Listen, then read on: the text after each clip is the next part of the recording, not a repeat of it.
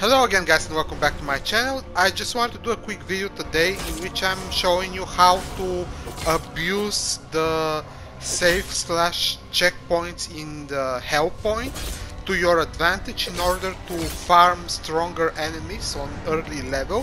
This is what I'm demonstrating right now is immediately after fighting the first boss. This was the first boss right now.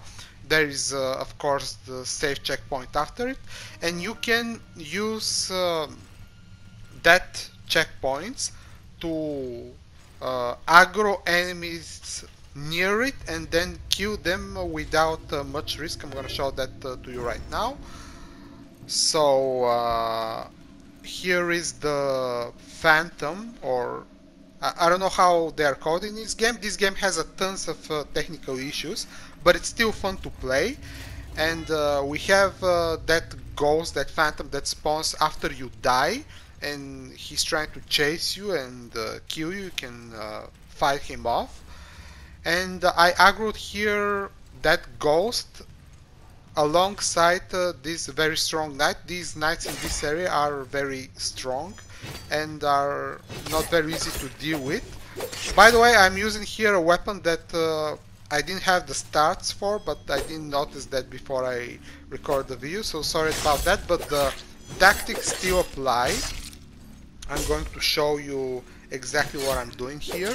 By the way, the ghost always mimics the equipment and the weapon that you had right after you died. So as you can see, the enemies are chasing you. There is no like limitation to the aggro positions. They chase you no matter where you go.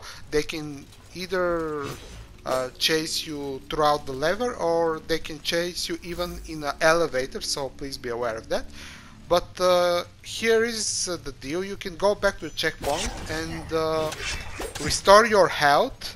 You don't restore your quote-unquote health flasks here, but you can restore your health, and you are invincible while you're interacting with the checkpoint. So you can, like I said, you can aggro them here and you can kill them while dancing around the checkpoint, like healing up at it, and do damage to the opponents, okay?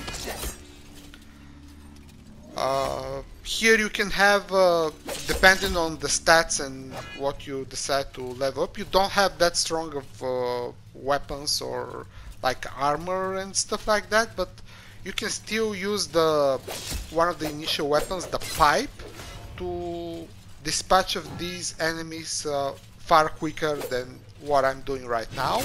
But the tactics work for sure. Look how much damage I take on a regular basis with fighting these two. And I'll just go back to the checkpoint, interact with it, and be safe immediately. Okay, just be aware when to like release the target from the opponents. If you are a veteran Souls player, you'll be able to do that relatively easily. Like I said, this game has quite a lot of problems in the technical field, but it's still fun. I like the atmosphere a lot. It reminds me of another Souls-like game with sci-fi settings called Immortal Unchained from a couple years ago. But yeah, this is a cool little trick, and you can use that to farm these knights in the first area and probably farm stronger opponents in some of the later areas in the game. So I wanted to show you that.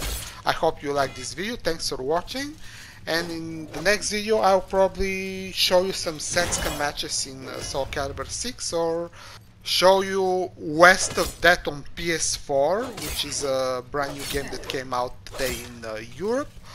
And in the future I'll have at least one more video on the subject on Hellpoint, so stay tuned for that. Thanks for watching, and I'll see you guys in the next video. Bye!